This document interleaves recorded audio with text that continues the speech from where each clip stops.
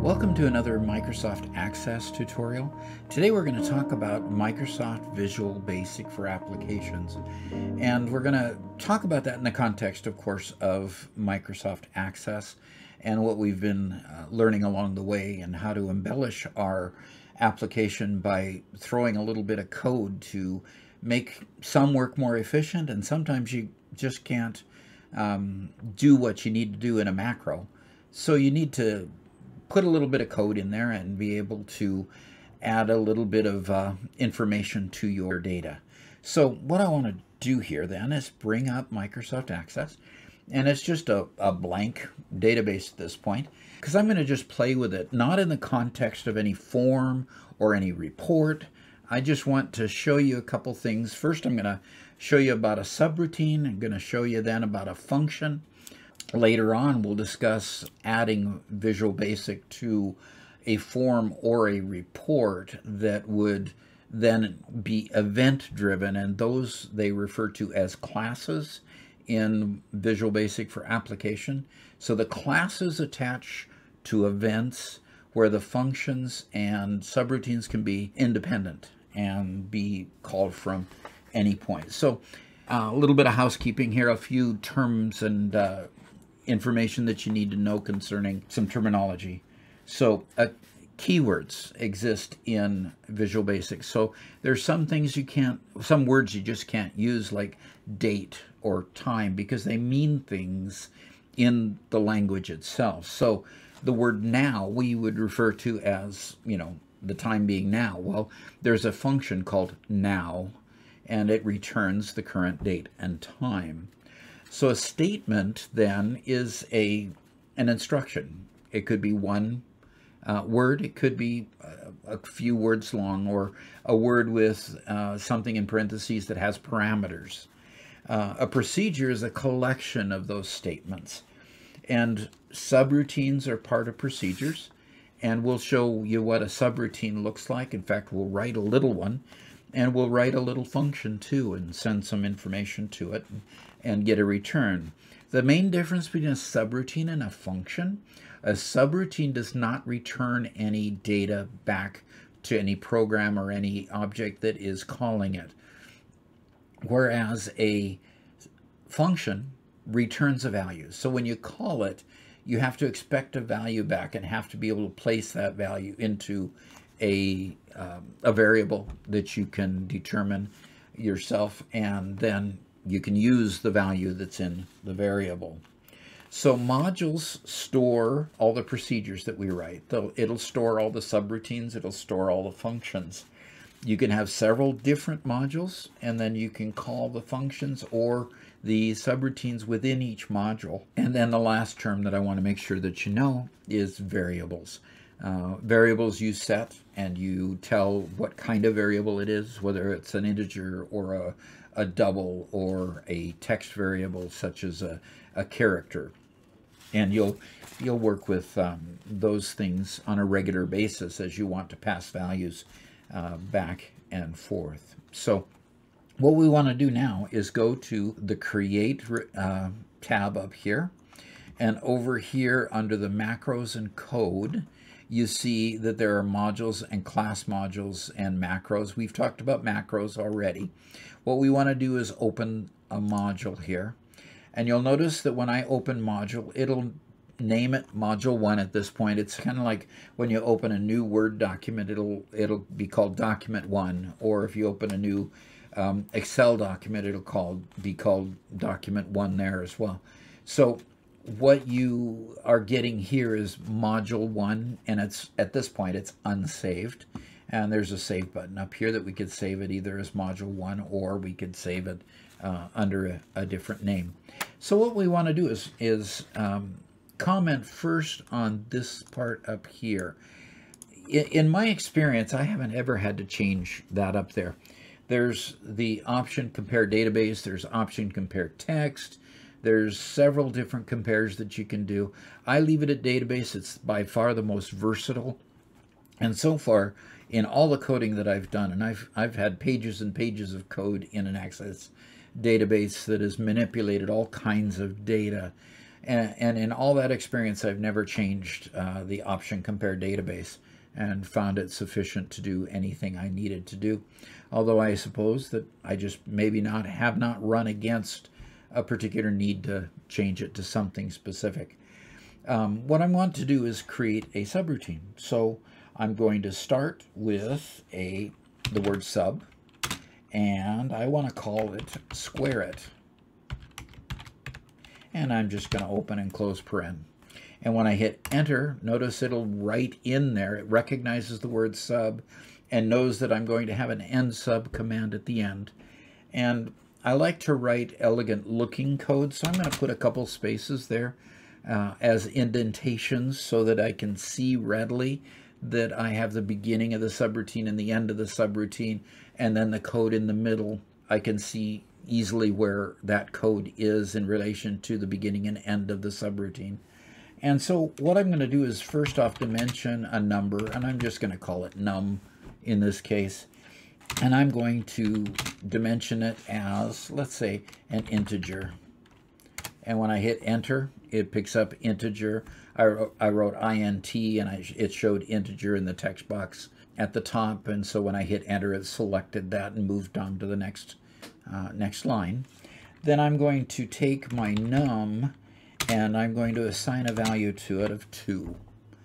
And then I'm going to hit enter there. And now what I want to do is output some information to a text box. I'm going to do the message box, and I'm just going to somewhat ignore this, although I'll show you what all of those items mean for a message box when I show you how to get information on all the different functions and all of the different commands that you can use with Microsoft Access. I'll show you where to find that, and in that I'll use message box as my example so that you can see what all those items are and how Microsoft documents what you can put in each of those spaces.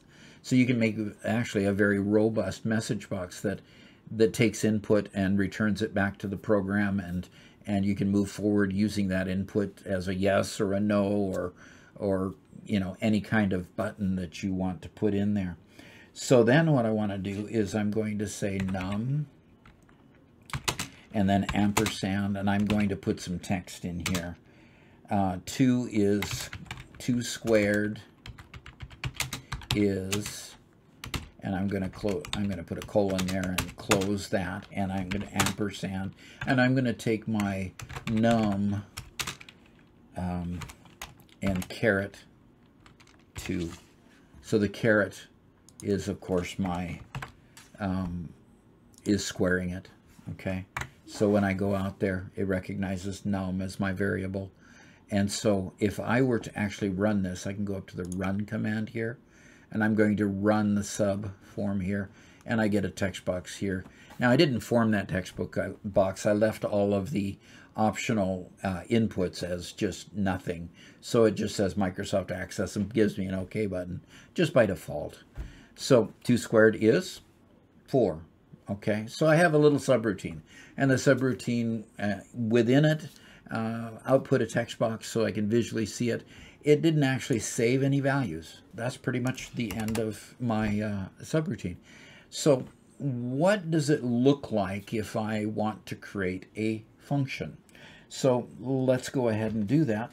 And I'm going to do a function, and I'm going to call that function square feet. Let's say I'm going to just calculate the square feet of an item, and my square feet is going to have to take in 2 values, width, height, and a width. So I'm going to just call this d height, and I'm going to determine that that's going to be a double. Okay, and I'm going to tab and then hit comma. My second one is going to be d width as double, and close parentheses, and my square feet is going to be a variable, and I'm going to determine that's going to be a double also. Okay, so what I've done here is I've created a function that takes 2 variables as input, d height and d width, and gives output of double. Now I'm going to define what we do with dWidth and dHeight so that my function works properly. So I'm going to space a couple times there. And in doing this, I'm going to give myself a little note here. And I'm going to say this, assign this function's value. And notice what I did there. It turns green, which is the standard way it looks when you're putting in a note. And I established it as being a note by just using the apostrophe at the beginning of that. So you know that that is a note because there's an apostrophe. And then it's green too. It's not a command. Okay, and it tells Microsoft Visual Basic to ignore it as a command. Don't try to look for a function named assign and variables named this function's value. It's just going to sit there and say, okay, I'm just a label there. And so I'm going to say square feet is going to equal the dHeight times dWidth. Okay?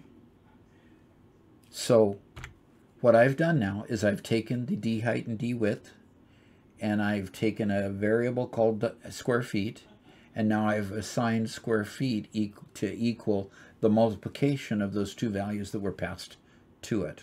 Okay? So that's the end of my function. Now how do I use the function?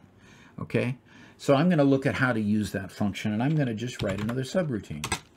And I'm going to call my subroutine area. And in my area subroutine, okay, because I don't put anything in there, I'm going to call my function called feet, square feet. And inside here, I'm going to have a 5 by 4 foot function. And now what I want to do, I do this all the time. I forget to tell it what it's equal to. So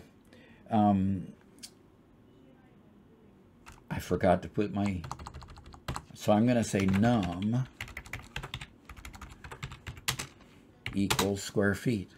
Okay, so num equals square feet, and it notices that I've already put a variable together there.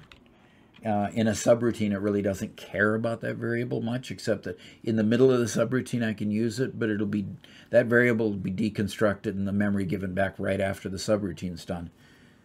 Like it says, a subroutine never outputs a variable or a function or a value. So because it never outputs a value, num is going to be deconstructed right afterwards. And so what I'm going to do is I'm going to say, okay, I'm going to output it to a message box.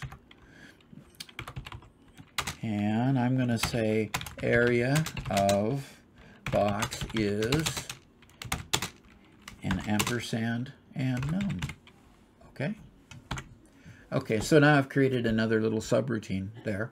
And let's say I want to run this subroutine. I just keep my cursor in this area here, and I go up here and say run, and the area of the box is 20, 5 times 4. Okay? Now I could have it to be quite a bit more elegant. In fact, I could have it be an input from a particular table, and it's going to give me a whole list of areas potentially. Or it could calculate that list of areas and put it in another field. It could do all kinds of different things as it's called in order to massage or work with my data. So the possibilities here get very, very broad, very, very big. So I'm going to click OK here. And now I've created a subroutine, I created a function, then I created a quick subroutine that uses the function. So you've kind of been full circle here, but there's a lot more you can do. So I'm going to pull over here what they call the Microsoft documentation. And this is the Office Visual Basic for Applications reference.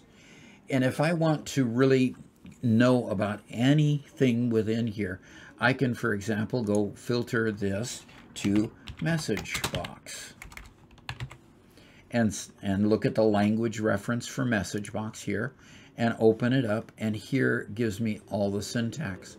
And remember when I started typing message box, it wanted me to put in a prompt within parentheses and the kind of buttons and title, the title on the message box itself, and all the context here. And here what it does is it tells you all of those values that you can put in there to make that message box a robust place to go do it.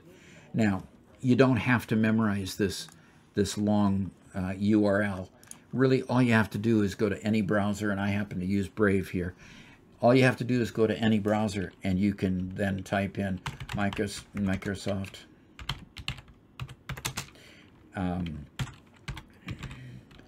I just use VBA reference.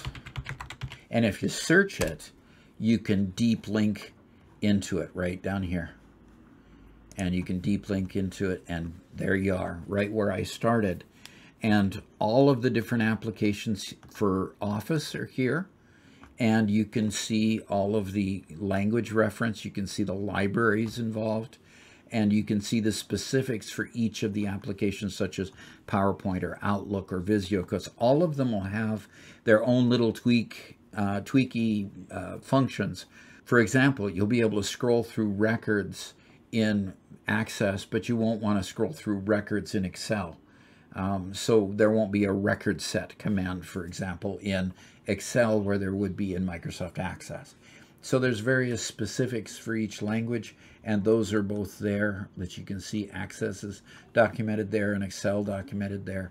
So here's where to get all the huge amounts of information for each one. When you wonder about the syntax, wonder about how to use a particular function or a particular subroutine or a command, you'll find all that information here. So I hope this gets you over the hump in wanting to use Microsoft Visual Basic for applications, for whatever application really. I focused on Microsoft Access here, but obviously it's available for all of the Office suite of applications. Hey, it's been great. Hopefully see you soon. Thanks. I want to thank you so much for viewing this video. We have great content on the site, and I'm putting more content out every single day. There's a link to one of them on the side of the screen over here. Also, please help me grow the channel by subscribing. So hit that subscribe button a little bit lower on the other side of the screen, and hope to see you again. Thanks.